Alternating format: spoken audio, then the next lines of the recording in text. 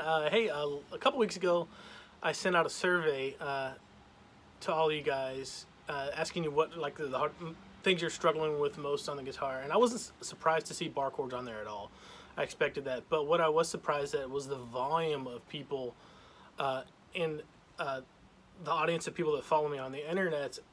How many of them still struggle with bar chords on like a regular basis, and that kind of prompted me. I was thinking, man, I should really do something about this, and that's why the first thing it made me think about was like, I need to create a bigger course for bar chords that's going to really help people kind of put the nail in the coffin with this issue and be able to play the guitar the way they want, because bar chords are some of the most physically demanding chords you can play on the guitar, but they are some of the most useful chords you can play on the guitar as well. And there's some good news that goes along with this too.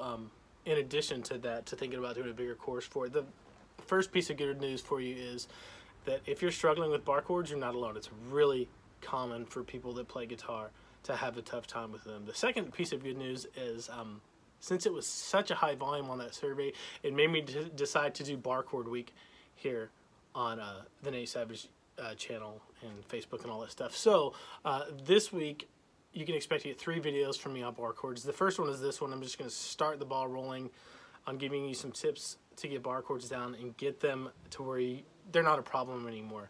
The second video is going to be in a day or two, and it's going to give you some more tips, and then we're going to cap the week off with the third video. It's going to be the first bar chords video from the Guitar Foundations course, and I know it's going to help a lot of people. So before we get into the tips, if you know someone that's struggling with bar chords, share it with that one person. Share this video with that one person, and maybe they'll get in this sequence of 3 videos that is really going to help them to be able to play bar chords and use them and finally get past that hurdle. This video is really easy.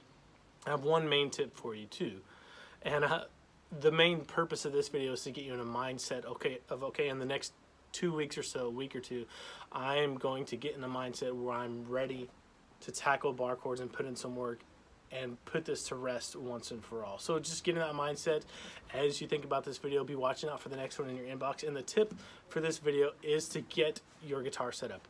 Get your guitar set up by a pro. If you don't do that, if you don't know that your guitar is set up really well and is easy to play as possible without buzzing, then bar chords are going to be hard, especially if you're playing on an acoustic guitar.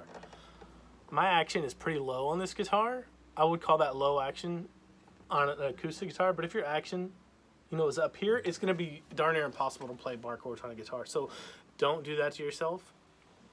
Bite the bullet. Take your guitar in, get it set up, especially if it's an acoustic, guys. It'll cost you 50, 40, 70 bucks, something like that, but it's going to be worth it, and it's going to be a good ground zero for you to start learning bar chords. So that's tip 1. And to go along with that, if you're used to playing electric or your hand just isn't in shape to play bars, there's no shame in going down a string gauge. I have 12 gauge strings on this acoustic guitar, but if you have trouble playing that and it's just really tough, as a stepping stone, go down to an like a custom light, like an 11 gauge string. There's no shame in that, and if you do that, you're probably gonna have to take your guitar in to get set up, but you need to get it set up anyway. So if it's really tough for you, go down a string gauge to maybe 11s. If you're on electric and you're on 10s, go down to 9, something like that. There's no shame in that. If you want to stick with it, that's fine, but you're gonna have to go get your guitar set up anyway, because that's one of the main start. 8 of these ground zero for bar chords. If you don't have your guitar set up well, then everything else is going to be tougher than it should be, and you're going to have a hard time. So get in that mindset, get ready to work on some bar chords this week with the 3 videos that are coming out. Look for the next video in your inbox in the next couple of days. And if you're one of those people who's just always had major problems with bar chords, book a private lesson with me on natesavage.com. The first one is always complimentary, so there's no risk or obligation, just lots of fun learning in a relaxed environment. Share this video with one person and get ready to work on some bar chords later this week. See ya.